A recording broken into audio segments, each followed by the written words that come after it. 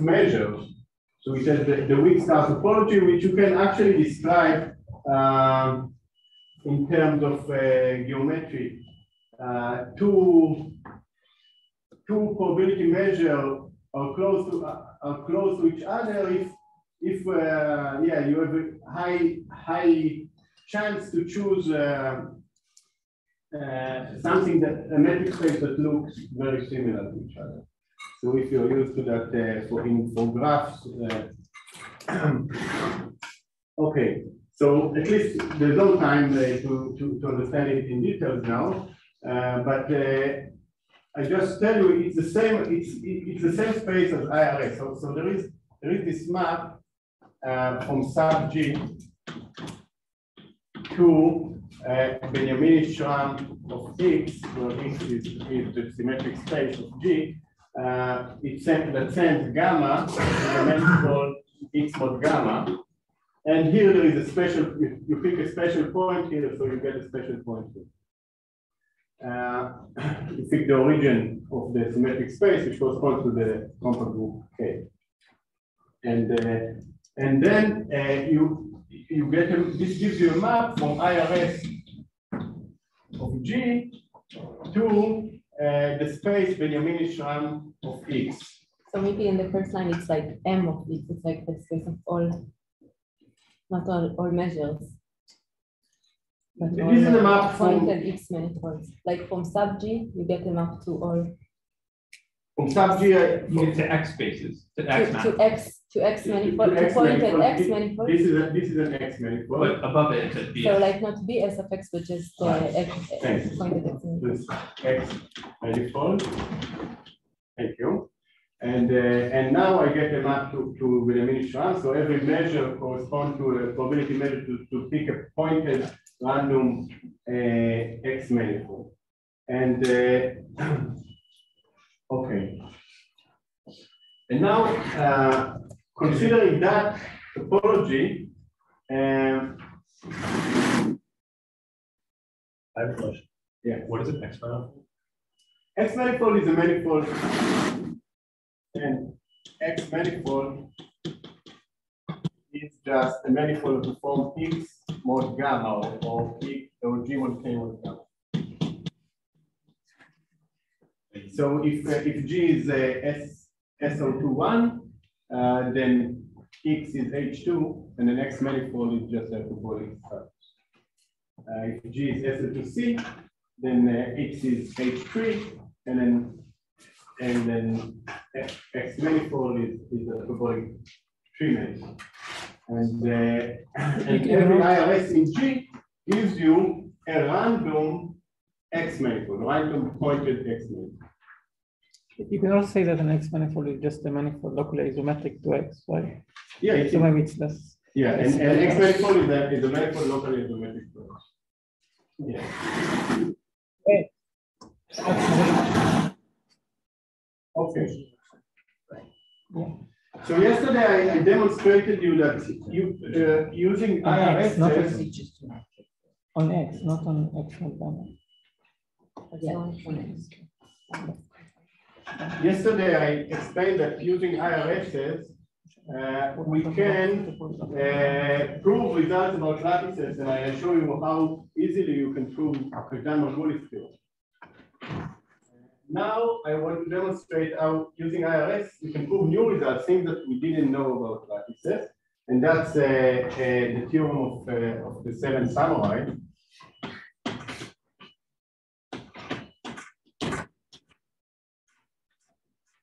The 7 samurai theorem tells us that if X is an irreducible, X is an irreducible, or let's say if G is a simple group of rank at least 2, G is a simple group,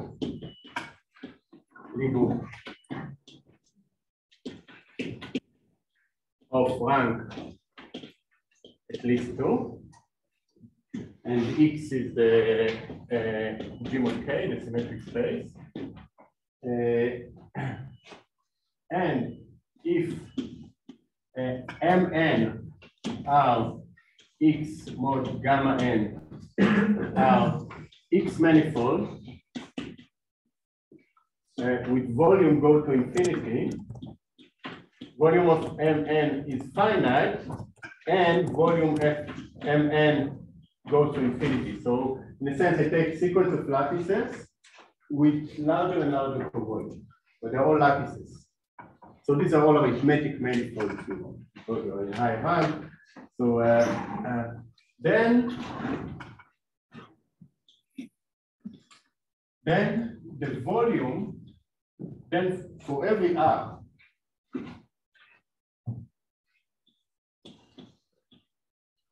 the volume of the R thick part, I will recall you what it is, divided by the volume of M tends to 1. So let me remind you what is the volume of the R thick part.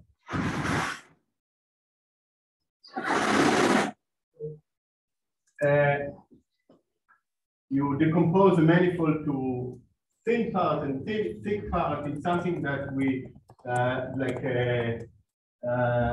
in geometry we like to do with small r, like r is really small, like one of the Mongolis constant.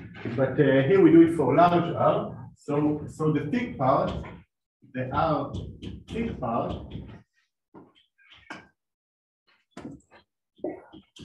M greater than or equal to R is the union of the set of all points inside M for which the ball of radius R is injected, is contracted.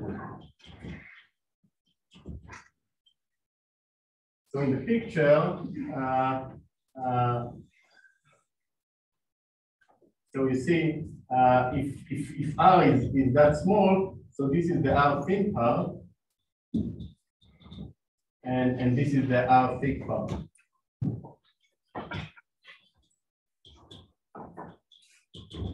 So here you can inject a ball of radius R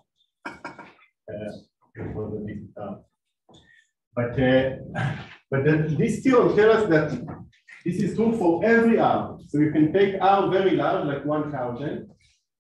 Something like that cannot happen. In particular, it was not known before that the R thick part is non-empty. So a priori, there can be a sequence of manifold that the volume goes to infinity, but they stay uniformly slim, uniformly with bounded injectivity radius, like we had in rank 1, like a parabolic manifold, which is the injectivity radius is everywhere smaller than some fixed number. This cannot happen in higher rank. In higher rank, as a consequence of the 7 samurai theorem, oh, I didn't write the name. I will. But the consequence is that, so the name is Miklos Aberg, Nicolas Bergeron, Ian Biringer, myself, now Nick Nicolo, Jean Rambal, and Ido Sam. Okay. And who came up with the name 7 Sorry? Which one of the, or who came up with the name 7 Our marketing firm did it for them. So yeah, we put it. So we first met in Paris for 1 week, and when we proved the main thing, and then a few months later we met in Budapest for another week, and we proved this theorem. And then I gave the first lecture about this, and I had 2 jokes in that lecture. One of them is that I call it the 7 samurai result, but the other is yeah, maybe I'll get to it in there. So yeah, actually someone told me that it's very potential, so why not the 7 volts?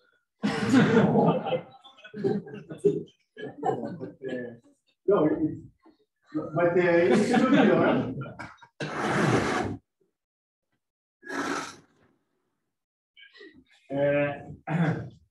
And yeah, we tell us that manifold of large volume and high rank must have a Arctic part, and actually they become fatter and fatter. So they become like look like a whale.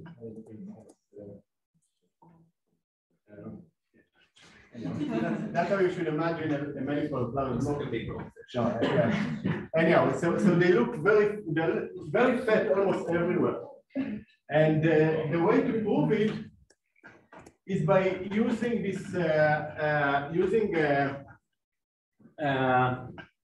Stuck-Zimmer theorem.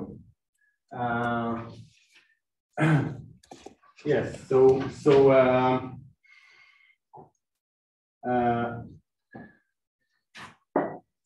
yeah, maybe before I get to the proof, I will tell you the other joke. So why is it good, this result? Because one corollary, which is related to Damian's talk, is a generalization or extension of the loop approximation theorem. It tells us that for every k, the Betti number of Mn divided by the volume of Mn tends to a limit. And this limit is, well, denoted by beta k of G, and we call it the L2 Betti number, L2 Betti number of G. So it's defined if you fix the Haar measure.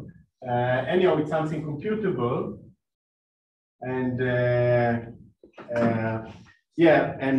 okay, my other joke was about the fact that this is always zero.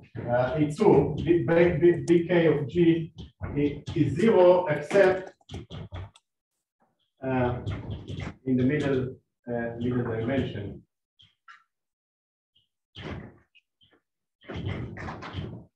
Yeah. So all the Betti So if you want, the Betti numbers of higher rank manifold are sublinear, except maybe in the middle dimension, and then you know when you converge. So I say that except the middle dimension.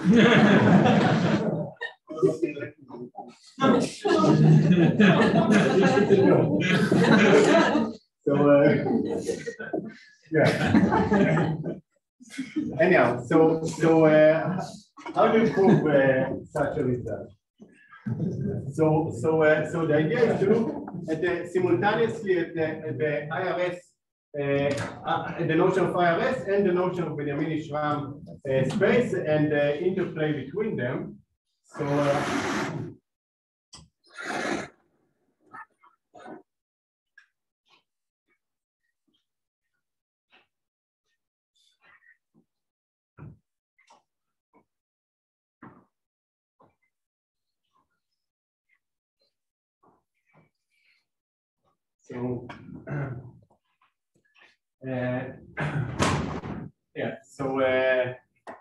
suppose that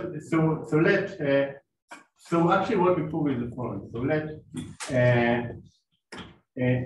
gamma n be the lattices.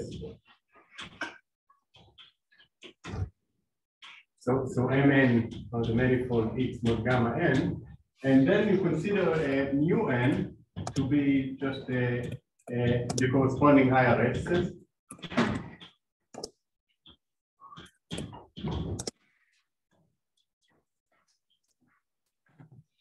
Then mu gamma n converge to a limit. The weak star topology is a compact metric space. The weak star topology is a compact space. So the IRS mu gamma converge to a limit mu. You go to a subsequence? Yeah, up to going to subsequence, taking a subsequence or subnet. But at the end, you don't need to do that because we show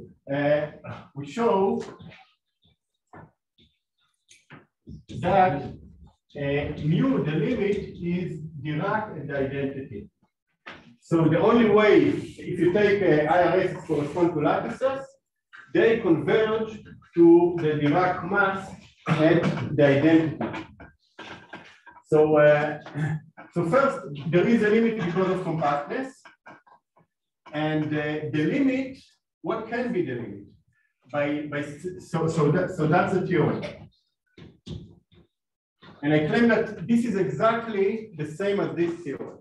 If you change the interpretation between measures on the space of subgroup to measure on pointed manifold, the weak star topology here corresponds to the Benjamin-Schramm topology here, and this is how you interpret this theorem. So you get measures that supported on subgroup, and they correspond to one manifold.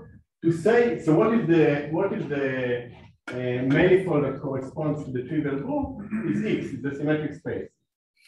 And what does it mean that the sequence of measure on pointed manifold converges to the symmetric space? It exactly means that they become thicker and thicker and thicker in average. So that's exactly what it means if you interpret it. So basically this is what we need to prove.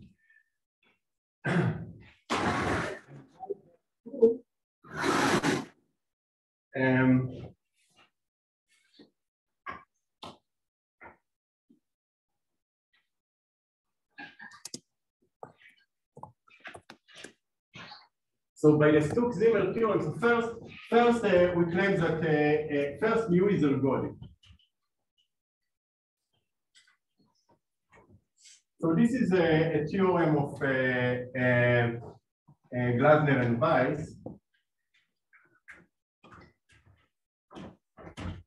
It's not a hard theorem, but it's a classical theorem. So if you have a group with Kashdan property T, so who knows what Kashdan property T is?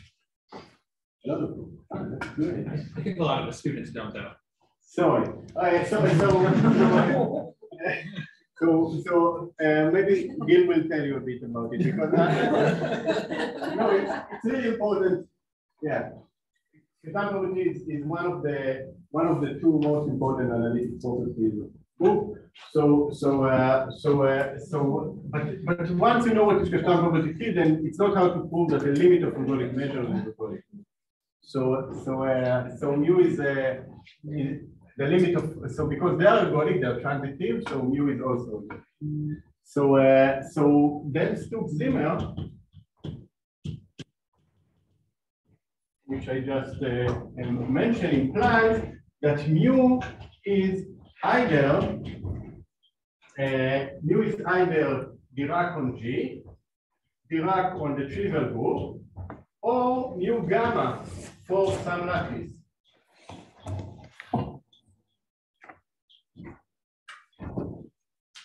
So that's all the ergodic IRSs in G. Either Dirac on the trivial group, either you fit it at probability 1, the full group, or the trivial group, or it's a random choice of a conjugate of a given Felix lattice. That's all the choices of ergodic IRSs in G.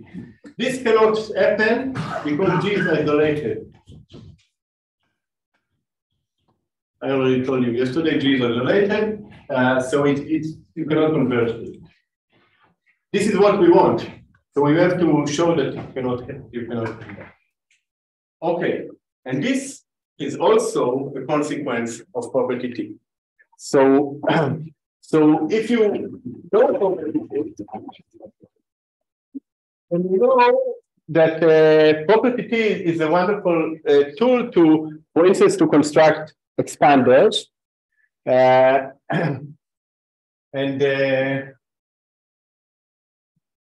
the reason is because the interpretation of property T with Tsachik constant.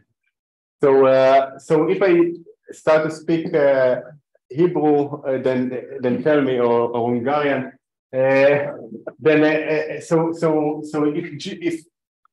If G has property T. So actually G has property T by Kashdan theorem. That's Kashdan theorem.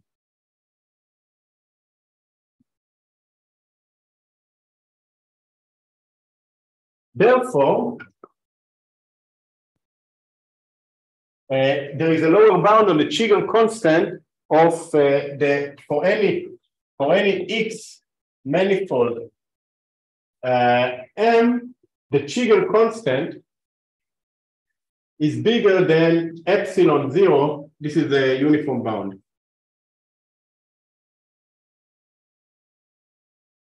In a sense, what is the Tsachik constant? Thank you. So what is the Tsachik constant? So you take a manifold. So if you remember how probably most of you know what is expanded graph, right? So no. So you take you consider a manifold, and you ask yourself, how much do I have to pay in order to cut it to a disconnected manifold? And then you look at the volume of this thing, and you look at the volume you look at the Tsachik constant is the volume of the cut divided by the volume of the volume of the larger side. You look at the volume of the smaller side. Yeah, the Tsachik constant is the infimum of the volume of a cut divided by the volume of the smaller half. It's again M. Right? Smaller half. Maybe I'll write it. Maybe I'll write something precisely in a moment. So let me finish the proof and then come back to detail. So basically, in a group, if a group G has property T and it acts, and this is how I think of G mod gamma or G mod K mod gamma. So you cannot cut G mod K mod gamma to two pieces of large volume by paying a small price.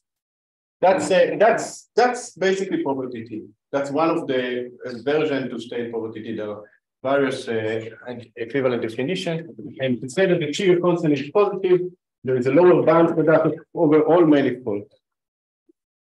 Okay. Now,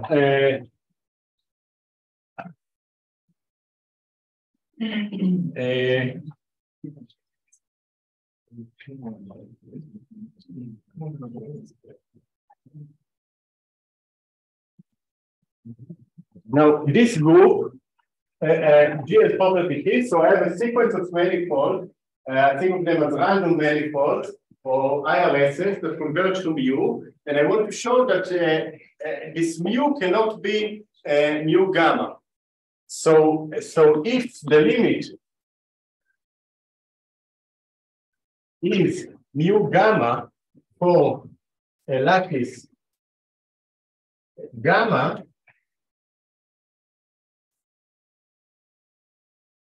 so what can it be? So we can picture what does it mean? So this is M. So this is M, which is X mod gamma, and my random pointed manifold is just random point on M.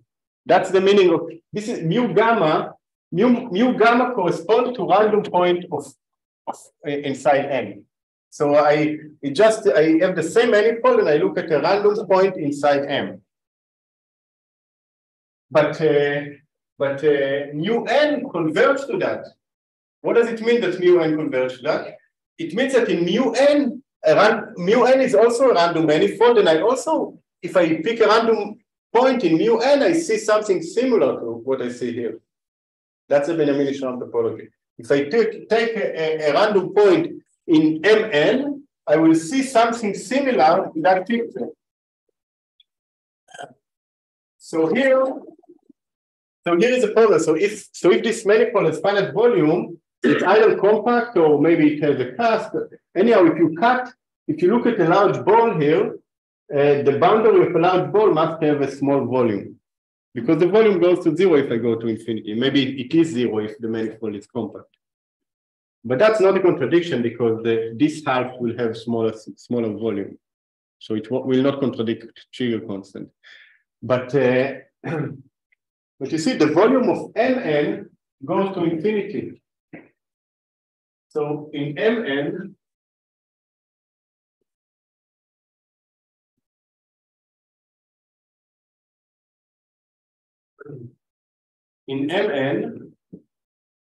I see something. In MN, we see a similar picture.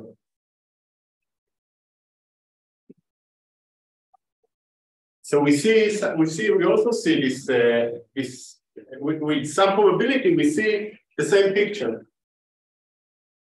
But MN, as the volume of MN goes to infinity, so it becomes much larger than the volume of M. So in MN, there must be something on that side as well, because the volume goes to infinity. So in MN, you will see that picture, but there is also, the other side will be at least as big as that at some point.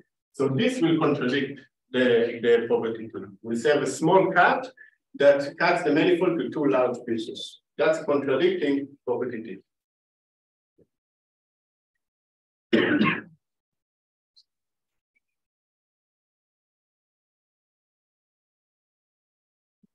Okay. So if you look at the paper, it's written over many pages because there are details, and I try to simplify too much.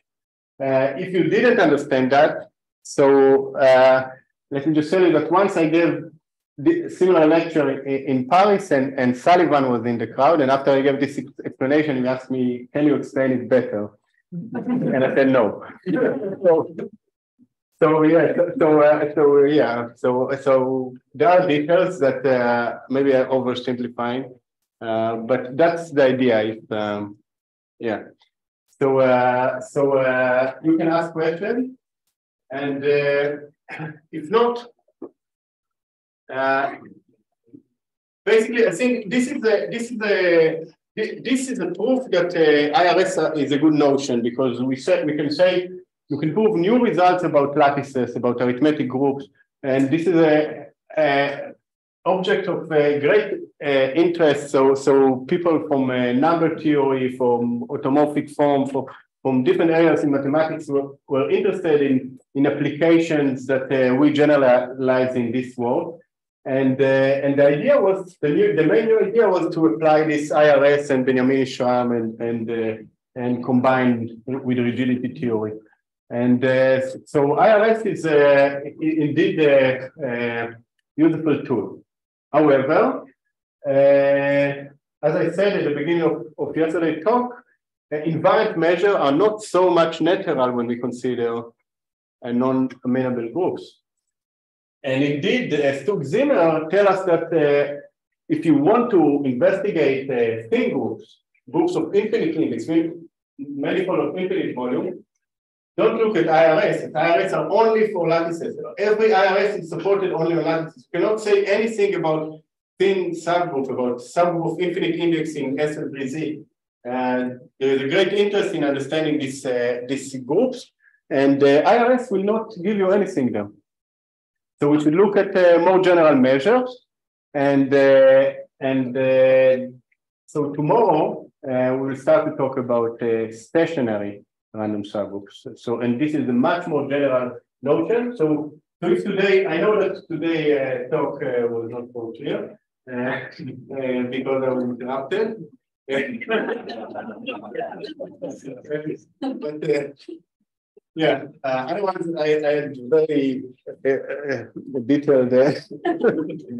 No, sorry. Yeah, so it was, but tomorrow will be independent. Tomorrow I'll speak about. So these are all the results. So the 7 summary works, maybe it was published in 2017, but it was proved in 2011 and 2012, and the announcement was, so the archive was there.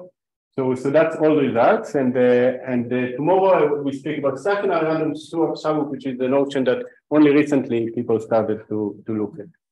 So okay.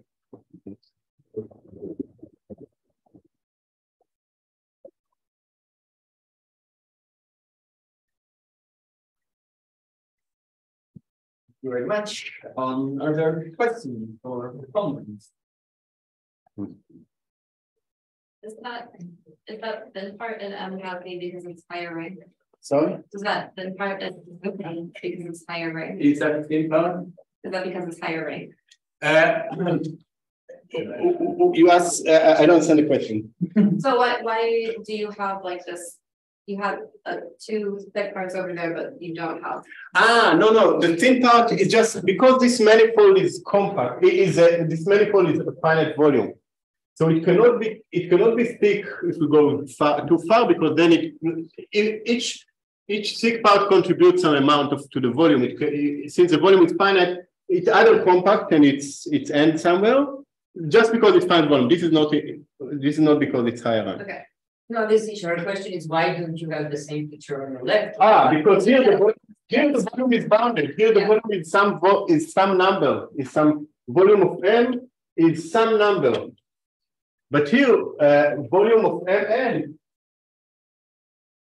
is another number which goes to infinity.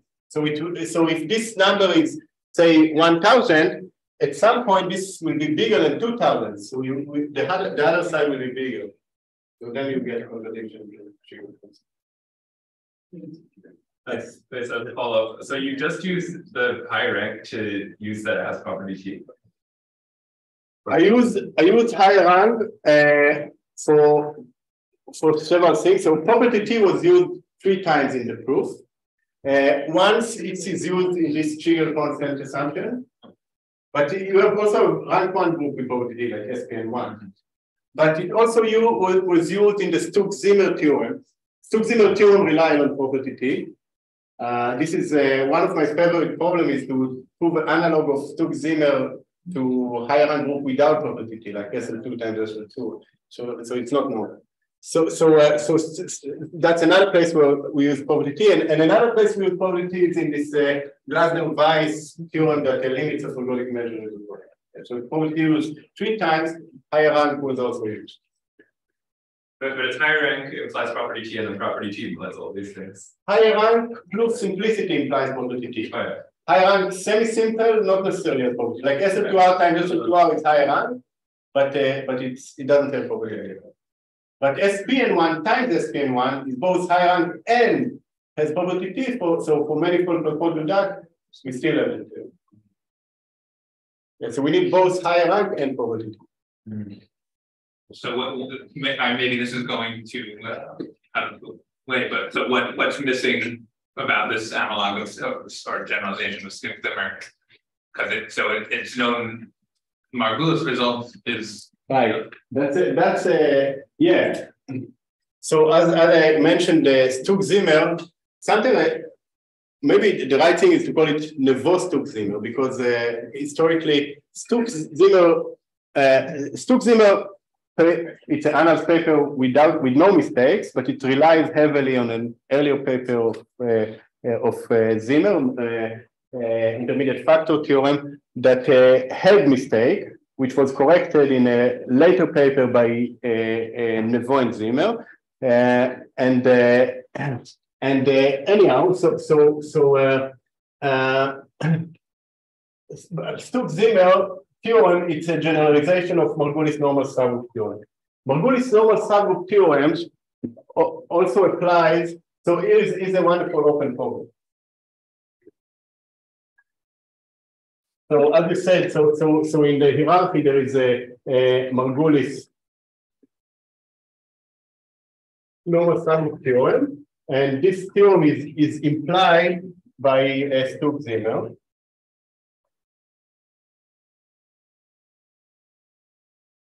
Let's call it Neveu Stuck-Zimmer because it's really there to be there too. So Neveu Stuck-Zimmer implies that, but this is more general. This is more general in the sense that this holds in higher rank, because Margulis prove all cases always, and this is higher rank plus T. They need property T. In a sense, Margulis, if you know Margulis, to oversimplify Margulis normal subgroup theorem, you prove that if gamma is the lattice in higher rank and n is a normal subgroup, then gamma mod n is both amenable and admits property T, and therefore it must be finite. When G has property T, the T part you get for free. when G doesn't have property, he has to work very sophisticatedly, and he knows how to do that. So there is a so Margulis also applies. This applies also to lattices in SL2R times SL2R, to for instance SL2 Z square root of 2. So this is example of an irreducible lattice in SL2R times SL2R. And the normal subgroup theorem is true also for that lattice. So every normal subgroup is a finite index.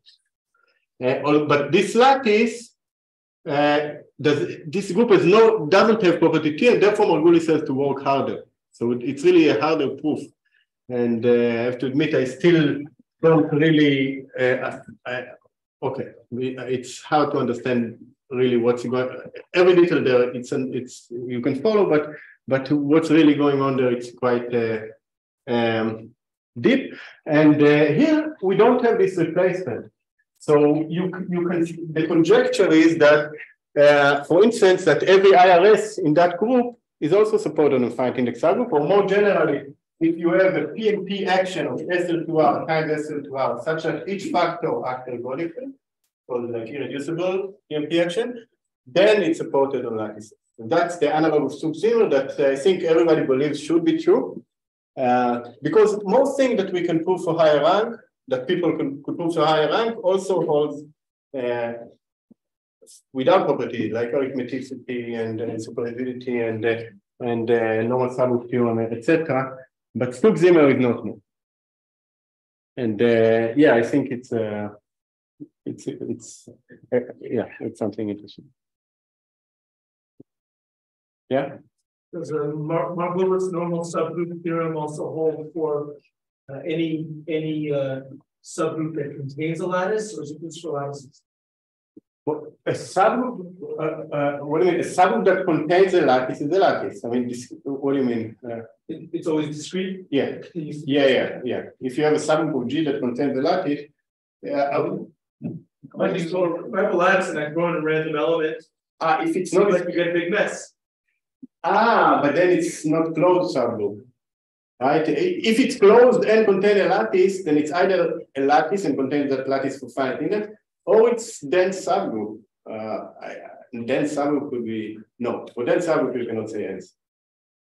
So you say it doesn't hold? Do I have a counterexample? And shall I have three then? So.